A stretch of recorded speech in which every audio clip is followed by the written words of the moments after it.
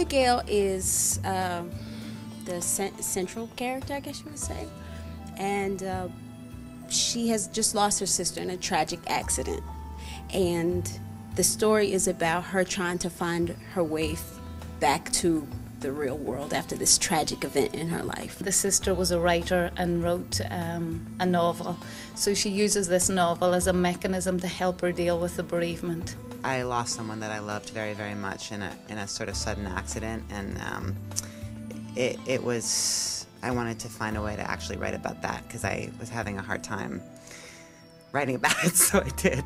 It's been based structurally on bluegrass music, so it's kind of a complicated structure. You're following one storyline and then suddenly you're in another storyline, which is really the sort of magic and beauty about the piece. This play is really about people who just want to feel something, you know, or either they're feeling something, they want to feel something different, or they feel nothing and they want to feel something. So I mean, with that comes a lot of humor, a lot of joy, a lot of sadness, a lot of angst, pain, just anything. It's not a bummer. It's not a bummer of a play. It's very funny, and I think anybody who's experienced loss and has found themselves at the bottom of the world can attest to the fact that that place is often ripe for humor and ridiculousness. Hopefully you leave here and you think about, oh man, you know, I really don't have it that bad.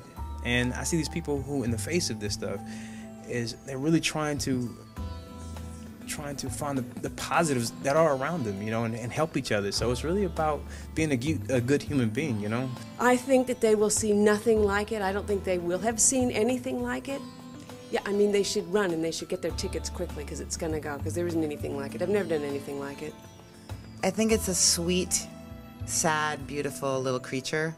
And I think people will have a good time and cry a little. I mean, what else is the theater for, you know? A laugh and a tear.